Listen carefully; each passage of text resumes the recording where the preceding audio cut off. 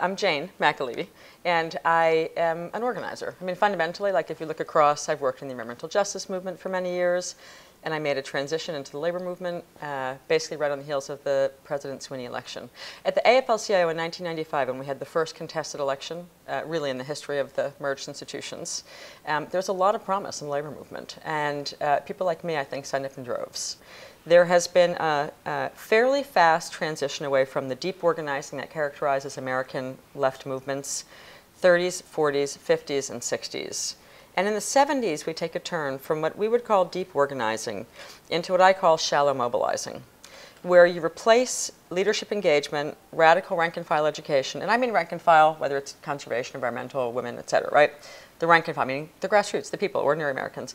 We've replaced doing real leadership development and really empowering people and really trusting that they can figure out what's wrong with this country if we give them the tools to, with communications, messaging, pollsters, lawyers, lawsuits, and a bunch of staff and a bunch of advocacy organizations who sort of do the work for people.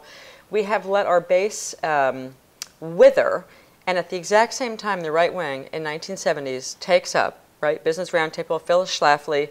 You look at the reverse. The right wing in America begins to realize, it's the base, stupid, and they begin to build this hugely powerful base. Yeah. When we're out building a base for an election, too much of it is tactile. We want one vote out of them. We want to drive them out on election day. If we're organizers, it's how are we building for the long haul? How can we not make the same mistake this December of whatever we're in 2012, that we made in December of 2008, which was to be gloves off, access is cool, we're back in the White House. That didn't get us very much in 4 years.